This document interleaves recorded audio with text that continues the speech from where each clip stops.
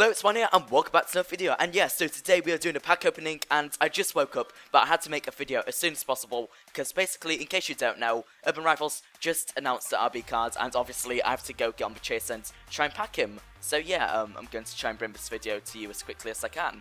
I'm not going to tell you what the RB card is quite yet, but if you read the title, then obviously, I'm sure I put it in there so you might know. Yeah, I'm going to open 3 Mega New Bloods packs, spend all my credits, and if I don't get the new RB, then I'm going to cry, because obviously I wasted some credits. But yeah, so, going to open 3 packs, and if we get him, then I'm going to be really happy. Right, so we're waiting for it to load, and let's see. Are we going to strike it lucky, or have we just wasted our clints? And, nope, not got him yet. Nope.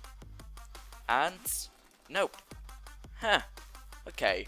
I know it said obviously you can't get the new bloods in for RBs in the new blood pack, so does that also include the mega new blood packs? Because if so, then I'm a fucking idiot, to be honest. Let's see, we've got 2 Joffreys, which I can sell for about 50k.